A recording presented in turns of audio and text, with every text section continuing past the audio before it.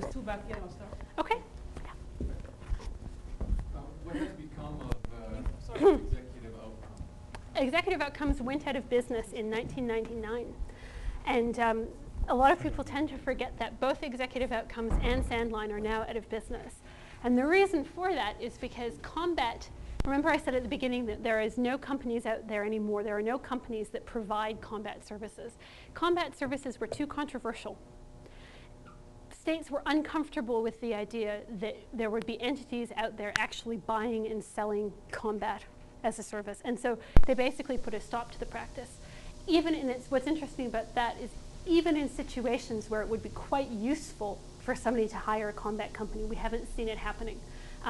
There was a situation in Cote d'Ivoire where a British company offered combat services, and basically the Foreign and Commonwealth Office phoned them up and said, forget about it, you want to operate on our shores, you're not doing it. So yeah, it's tied in with the disappearance of combat services as a viable... So the company is gone, but what happened to the mercenaries? Well, remember how I said before there was a significant degree of overlap. The mercenaries are still working. One of them was Simon Mann. Simon Mann was an employee of Executive Outcomes, and we can see that he, well, until he got put in jail in Equatorial Guinea, was quite active. There's also a significant level of movement. I mean, there are only so many people out there who are attracted to doing this kind of work. A lot of them are perfectly normal, regular soldiers who are doing this to make a bit of extra money. And a lot of them are people who, this has been their livelihood, going from conflict to conflict for a really long time. And that's part of the problem, the acute problem in West Africa I was talking about before, is you get a generation of people who may have started out as child soldiers who all they know how to do is fight wars. And so you'll just carry on doing it. A firefighter needs a fire to put out. Exactly. Yep. This has to do, I'm afraid, not with private security companies, but I want to be clear. You said 20,000 to 60,000 in Iraq now. Does this include the guys that do the laundry, that serve the hamburger? No. Okay, that's what I wanted to be sure of. But you've also alluded to the other question that I had in my mind. You said that soldiers can make extra money by going into these. It's been my impression that it was profitable for them to be there rather than to re-enlist.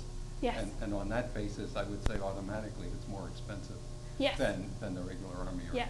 Well, their answer to that, the company's answer to that claim, which is obviously made quite often, is that they don't have the infrastructure. So if you're the US, not only are you paying for your soldiers, but you're paying for Burger King to be transported to the desert, so that, you know, and all of the facilities, medical facilities, insurance facilities, pensions, just feeding and watering. Yeah, that's more expensive. Yeah. No, they do eat, but they don't eat, you know, the infrastructure is not as expensive. So that's where they say the savings is coming from. There's a question in here, and then there's another slide. Yeah, I'm just curious. I always thought of some of the outfits like this French and Spanish Foreign Legion being quasi-mercenaries. Where do you stick those guys in your scheme? Well, I don't consider them to be mercenaries for a couple of reasons. The first is that they're permanent parts of the French and Spanish armies, so they're part of it. The other thing is if you join the French Foreign Legion, you get French citizenship after 5 years. So it's often a route for people to become French. There are some complicated, the other thing is legally they've never been treated as mercenaries. Even in stages of time when mercenaries were very common, so the 19th century, for example, the French Foreign Legion and the Spanish Foreign Legion were both considered to be exceptions, that they weren't considered to be mercenaries. We actually have a very long tradition of foreigners serving in armies and not considering them to be mercenaries. And we have lots of exchanges of troops, for example, where a NATO soldier might go serve a British NATO soldier might go serve in Washington under the Pentagon. So it's kind of a normal thing to have foreigners as permanent parts of your armed services. Yeah, but it's not normal to have specific units within a military organization. Well, it's no longer normal. It's no longer normal. Correct. Yeah, but it used to be extremely normal. And there was always a distinction drawn in the 19th century between those foreign units, which were considered kind of okay, and guys who had their own mercenaries, bands of mercenaries who were roaming around who you could hire. So that part of the distinction I draw is historical. But they're a very interesting phenomenon. In fact, it's very interesting that they both still exist in quite large numbers. People tend to forget about them. Some of the advantages of using mercenaries that you talked about also applies to using the French Foreign Legion. Except for the fact that French Foreign Legion are permanent. So, and they're subject to all of the same laws. So France can't send the Foreign Legion to do something that it also wouldn't send the French army to do. And the same rules apply to its deployment. So it really is just a regular part of the French army. It just happens that the people who are employed by it are foreigners. I was wondering if you could speak a bit more about resistance to regulation, particularly among the executive branches of government. Yes. And maybe what happens when, if there's a kind of a tension between the military in the field, these private security firms, and executive power, and how that all gets negotiated. Well, one of the things which is, I think, certainly an issue in the UK, and remember I said the Ministry of Defence doesn't want to touch this with the 20-foot pole. I think that's part of the reason why commanders are very unhappy. Military commanders in Iraq are very unhappy about private security companies, almost without exception. They feel very much like these companies are undermining the regular mission. They feel very much as though these companies aren't quite under control, and they have a great deal of discomfort with some of the things that the companies are allowed to do. And military interrogation is the thing that people are most uncomfortable, tend to be most uncomfortable about. And it's also partly that the military in the US and the UK are now losing the capacity to do a whole bunch of things themselves. So there is now a generation of soldiers which no longer knows how to do military interrogation coming up, because that's been privatized. And the longer it stays privatized, the more that skill will be lost.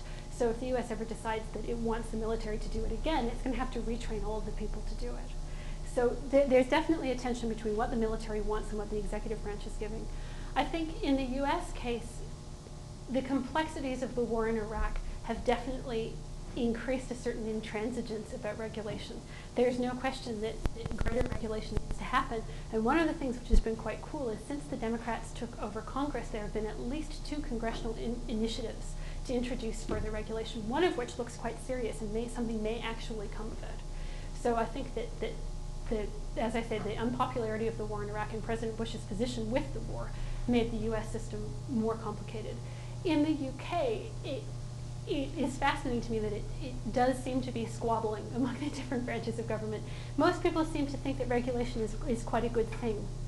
But because most of the UK companies aren't actually employed by the UK, they tend to be employed by the US, it's also slightly less pressing.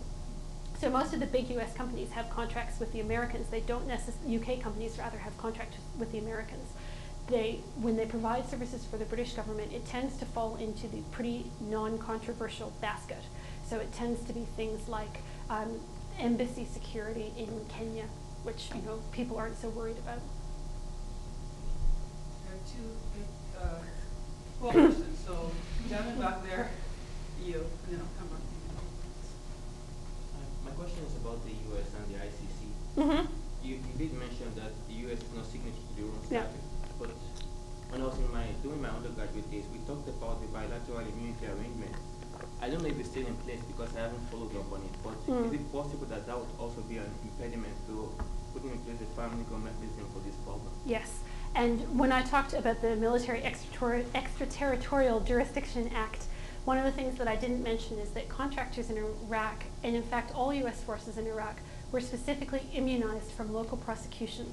And this is a very common arrangement which happens, and part of the rationale for it is that it prevents soldiers who are caught doing something bad from being tried in a country whose judicial system may not be all that great. So people will say it prevents kangaroo court trials. What it results in is no trials, which may be worse than a kangaroo court trial. But yeah, bilateral immunity and immunity from prosecution in the context of war is a very common tool, and it's a tool which has had a specific impact on this industry. Yeah? Well, in the case of the ICC, Yeah. No. But in the case of the ICC, the last time I checked, they had close to 1/3 of the countries that were signatory to the Rome Statute signing the PIA with the US. With the US. Wouldn't that be a problem in the long run? It might be. I mean, the problem with the applicability of the International Criminal Court to these crimes is that it hasn't actually proved itself to be a particularly robust institution yet anyway. So even despite the presence of specific agreements, bilateral agreements, there's a question as to whether or not the crimes that you must commit to be brought before the International Court have been so major that it's too big a stick in some cases to deal with what we have happening in Iraq. Yeah, I got 2 questions. First off, by being so taboo about having combat forces as private mercenaries and having governments so very critical of it, are you not just driving the same product just into the underground, and Yeah. so you're not gonna have any more, you'll have less control of the system, but it's still gonna be there, right? Yeah. Yeah. Okay, and second of all, if you use, if you were talking about how the ground forces now interact, they're not showing up anymore, right? They're just sort of sticking their feet in the mud, and they're sort of dragging themselves into it, right? That's the private forces. Yeah, so how, if you wanted them to, how would you get them to provide their services Okay. any more steadily? Because if they're a private company, they provide private forces cost benefits. They're not gonna wanna show up and, you know, if they sign a contract and they can't get out of the contract, they're not gonna provide the service. Yeah. Well, in relation to your first point, the point about, is this just driving the industry underground? Yeah, it is. And that's one of the problems with domestic regulation in the industry when I talked about regulation of the willing, is that we're only regulating people who want to be regulated. And there's always going to be a black market for this kind of thing out there. There are always going to be people who want to run a coup and they want to hire people to have their coup for them. And that's never going to go away, which is part of the reason why I think companion legislation dealing specifically with mercenaries is necessary. The other, and your second question about contractors not showing up, it's very difficult to govern this sort of thing by contract. So let's imagine you're a government contractor and what you want is someone to come build the building for you. You can say the building needs to be this big, it needs to have this many windows, you know, you specify everything. And the contracts, the very few that we've seen, are very similar. You know, you will do this job, you will undertake these activities. And what's happened is the companies, if something comes up new, they'll say, no, you know, that's not, point two of our contract says we don't have to do that, or that's not in the contract at all. So part of it is devising better contracts, and that's difficult to do when you've fired most of your contracting personnel, which is what happened in the US. They don't have enough professionals to write really good contracts. I have a couple of colleagues who are lawyers who work on this, and they are looking specifically at this contractual element. How can we make better contracts to deal with the industry? But no matter what. Because we're going to take two more questions, because she is speaking again at 7:30. So she needs some sustenance in between that. So if you don't mind. And I invite you to come to the 7:30 talk. So last two questions. Please. Just a question. You mentioned bar associations, medical associations. What really comes to my mind is engineering professional associations, which would have had a lot more experience with overseas contracts. Have you looked into the impact of those legislations on their overseas work before? No, that's an interesting point. I haven't, partly because we tend not to worry about engineers making malpractice mistakes in the same way that we worry about doctors and lawyers doing it. But it would be a really interesting model because of the overseas thing. That's a good point. Yeah, just thinking because they have engineers have Exactly. tended to work more overseas than, say, lawyers have. So I Yeah. think there might be more examples. Yeah, that's a really good point. Thanks. Last question, Andy. Okay. Since the end of the Cold War, we see the change in the nature of conflicts, increase the number of what we call complex humanitarian emergencies, and the utilization of what we call civic rights, military cooperation in those kinds of cases. That tends to blur the lines sometimes between the military operation and civilian operation. Have you looked at the extent to which private military or private security companies are getting themselves involved in these kinds of civic operations? And I'm thinking about Blackwater and their role in Iraq right now. Yeah. Well, it's actually less in Iraq. One of the things about the gentleman at the back who asked about the disappearance of executive outcomes, companies have seen the writing on the wall a little bit, and the first thing they did was they stopped providing combat, and the second thing they did is said, well, we're unlikely to have another Iraq again, so where is our business going to come from? And a lot of them are looking exactly at this industry about the provision of humanitarian aid, protection of humanitarian aid, and in some cases actually getting involved in doing it themselves. So providing human rights training to help companies meet the standards of the UN Voluntary Code of Conduct. So it's a real growth area for the industry. It's occurring already in that most NGOs, the UN, and a lot of other organizations that do humanitarian work have to hire private security now because some of the war zones in which they operate are so dangerous that it would not be possible.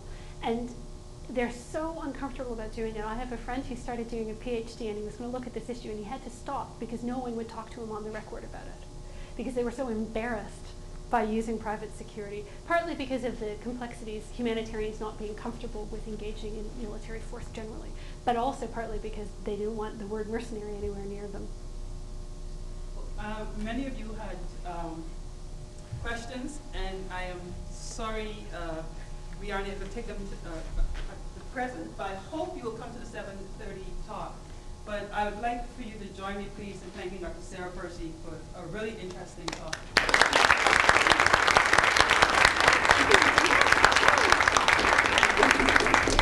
And again, 7:30, and I am really appreciative that she's doing this double performance.